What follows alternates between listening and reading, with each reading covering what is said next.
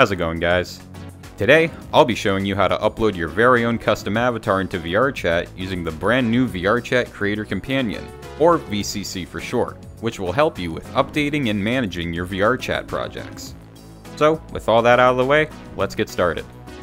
Before we begin, you should have Unity Hub and VCC installed.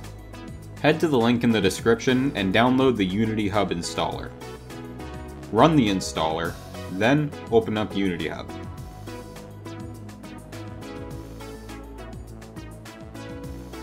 It will prompt you to sign in with your Unity ID. Do so, and then you're done with Unity Hub. Next, you'll install the Creator Companion. Head to the VRChat website and sign in. Under Downloads, select Download Creator Companion, and then run the installer. Once it is complete, the Creator Companion will automatically launch. You'll be given a brief introduction to the application.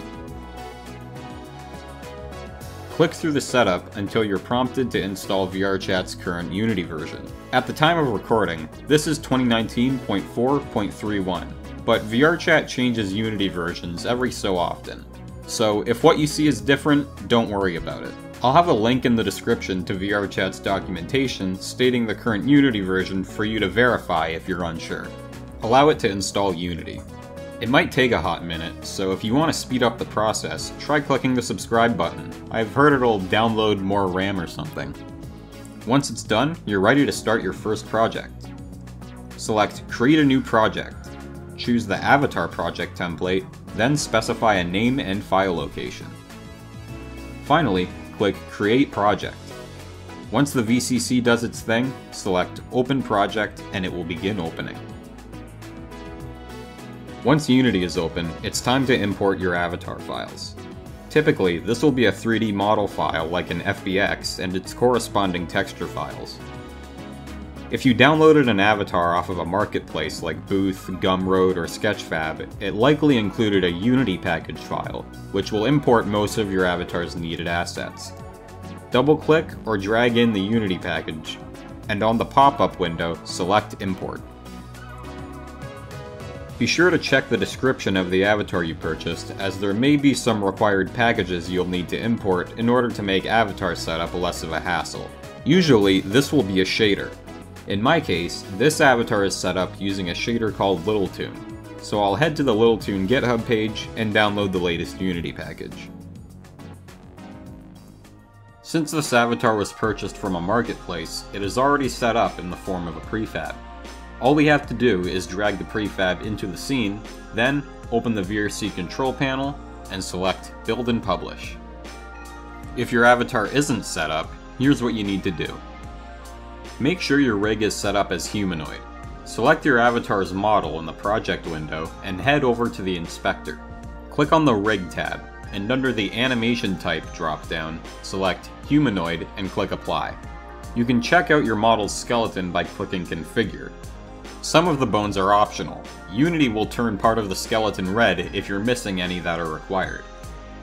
Unmap toe bones if necessary to prevent your avatar from tiptoeing, and make sure nothing is mapped to your jaw unless your model actually has a bone for the jaw. When you're finished, click Apply and hit Done to exit configuration.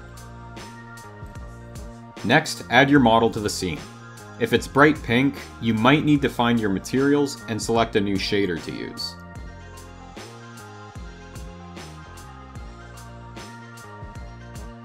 Select your avatar, and in the inspector, search for the component VRC Avatar Descriptor. The first thing we'll do here is set our view position. Adjust the Y and Z values so the ball is in between the avatar's eyes and about halfway inside the head. If you don't see the ball, make sure you have gizmos enabled.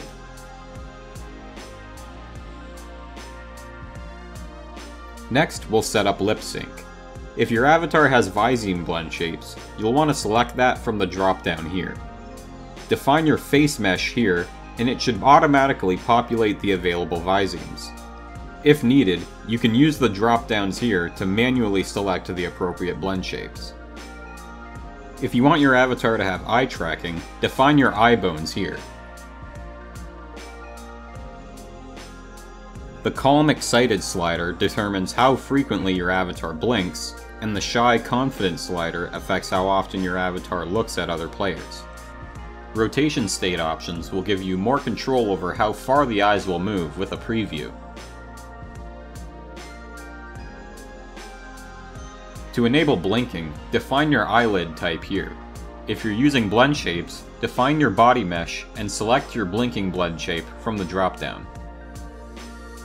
Look up and look down blend shapes will usually tweak positioning of the eyes, iris, lids, and/or eyebrows. With that, your avatar is now ready to be uploaded. Go to the VRChat SDK control panel and select Build and Publish. Give your avatar a name, click on the legally binding checkbox, and hit Upload. Your avatar should now be available to use in VRChat with working lip sync and eye tracking. If this video helped you and you want to see more, consider subscribing. And if you need any help, want to show off, or just hang out, come and join my Discord, link in the description. I've also linked some bonus documentation from VRChat's website. Anyways, that's going to be it for now. Thank you all so much for watching, and I'll see you in the next one.